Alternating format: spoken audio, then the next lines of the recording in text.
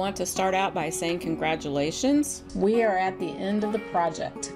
Typically, we would do a module on construction documents, but we do not have time for that this semester. So we're going to jump right into the renderings. So we're going to start out by talking about renderings.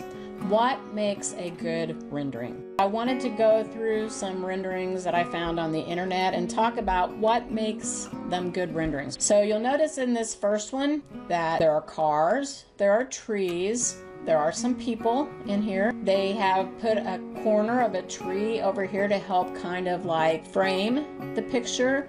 We have trees in the background. We have sky. The street's a little shiny, but the view of the building is nice. It's a nice perspective. It shows a car being more in the foreground here, kind of gives it a nice feel. This one has some really nice reflectivity in the glass where we're seeing the trees off in the distance. Again, landscaping, cars. I don't see any people in this one right off the bat. I do want you to have people in yours, but again, we have some nice framing with the landscaping around here. Makes for a very nice rendering. This one, again, we have people, we have cars that actually look like they're moving and look very realistic. We have a nice sky in the background. We've got some buildings over here in the background, some forefront to help give a little bit of color down here in the corner, some nice reflectivity in the glazing.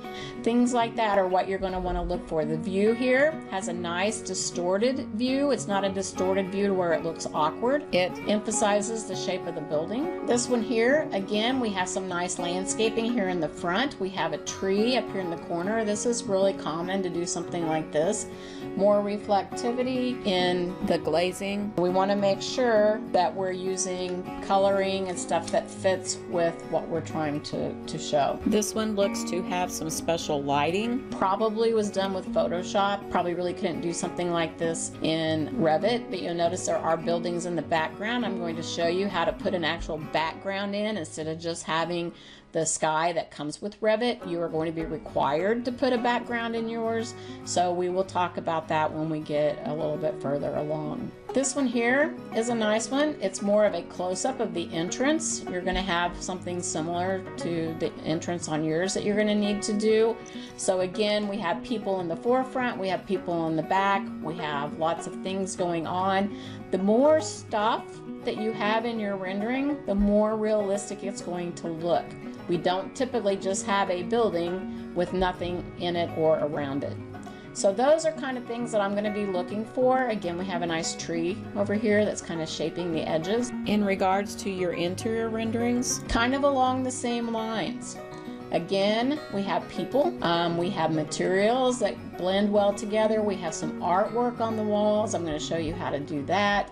We have stuff outside. You will see through your windows. I don't want to see blanks outside your windows if you have a window in your view. This one here has some nice lighting effects.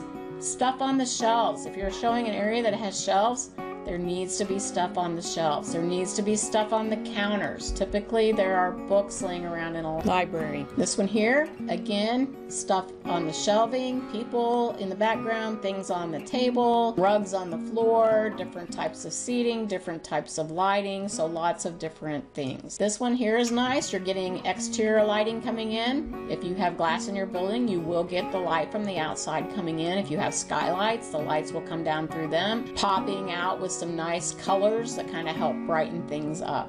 So again, these are the types of things that I'm going to be looking for when I'm looking at your renderings. This assignment is coming out of your book in lesson 13, so if you want to go back and refresh, you can do that. Exterior renderings. Basically, an exterior rendering is a 3D computer-generated imagery of the exterior of a building. It's done using 3D software like Revit. 3D models of the building and a landscape around it are created first based on your drawings and your models that you're doing, and then you add textures and lights and different things to the scene to get them to be rendered as an output. The output can be created photorealistic, non-photorealistic, depending on the requirements. We're going to be doing photorealistic renderings, both exterior and interior. The renderings are mainly used by architects, real estate developers, construction companies to market their existing or upcoming projects to owners, public, and the government. Another step beyond this is now virtual reality, of which you are very lucky to be able to utilize in your design project. process here at OTC. The next video that will go with this is going to be on how to do materials.